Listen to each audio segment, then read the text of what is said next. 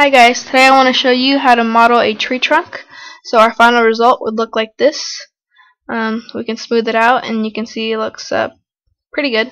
So what I'm going to do is I'm just going to exit out of this. And so in your window, in your when you enter Blender, we're going to use a default cube. So you want to hit tab and hit S for scroll and hit Z so you can scroll upwards.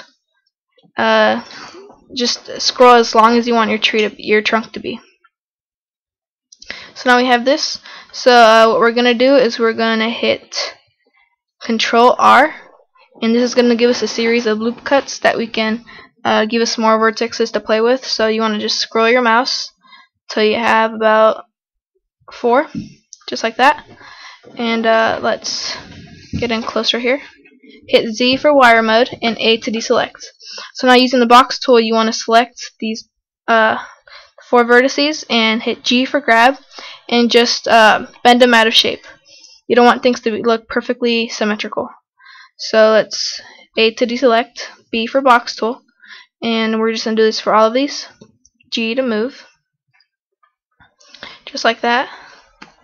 A, B, G. You can just bend them however you want, just like that, not too far. So shift mouse key A, B, and G.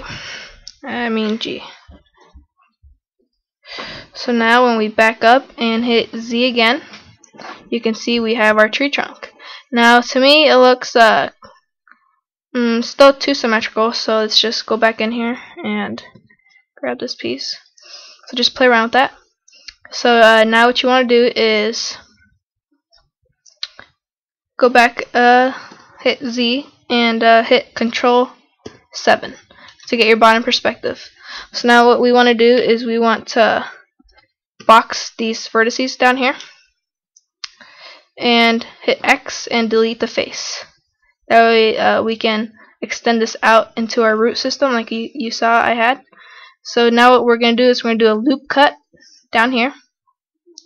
So let's Control R again and let's do a couple loop cuts just like that.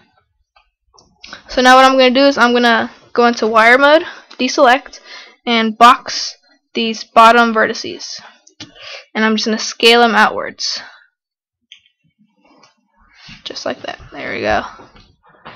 And well, let's go back, hit Control Z to go back. I'm just going to do one loop cut, see how that looks like. It'll give you the choice of positioning it wherever you want. So now I'm just going to do the same thing. Let's box these vertices and scale them outwards. Yep, just like that.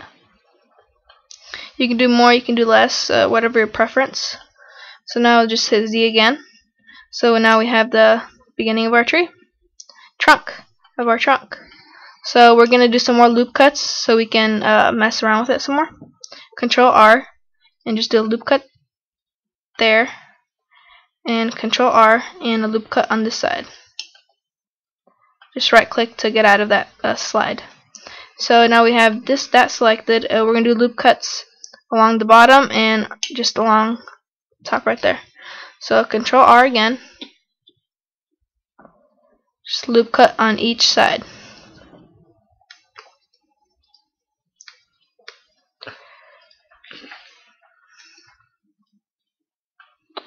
And let's see what they look like down here. Just like that. Alright, so now with each of these vertices you can now begin to manipulate them and shape them into your tree.